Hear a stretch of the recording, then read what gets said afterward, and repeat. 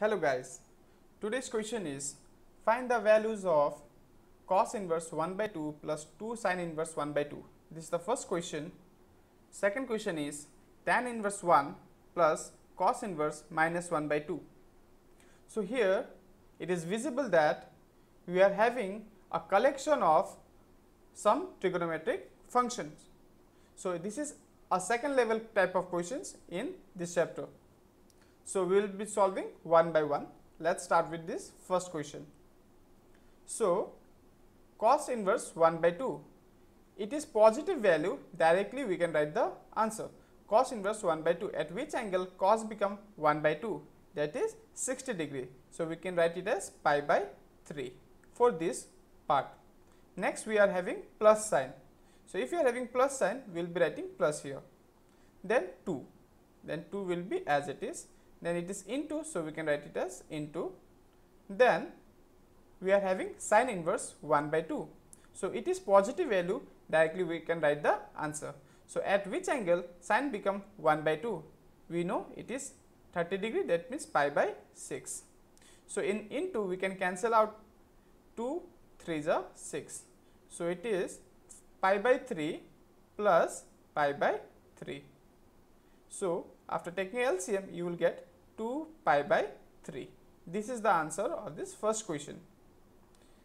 Now here, coming to this question, tan inverse 1 plus cos inverse minus 1 by 2.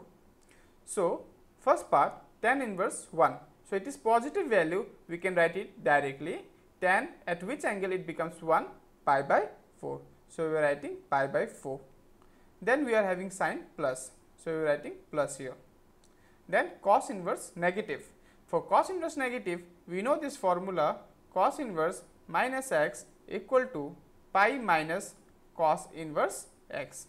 I am writing this for just remembering this formula. Now pi minus is there, that is why we are going to write pi minus cos inverse 1 by 2.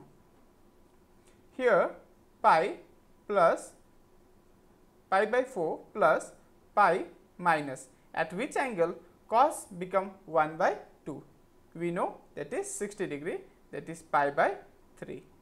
If you take the LCM, you will get 4, 3 and here we have 1. So the LCM will be 12. 4 how much times 12? 3.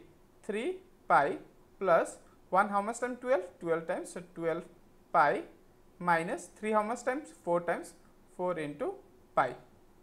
Here if you calculate from here, 3 plus 12 15, 15 minus 4, that is 11. So the answer will be 11 pi by 12.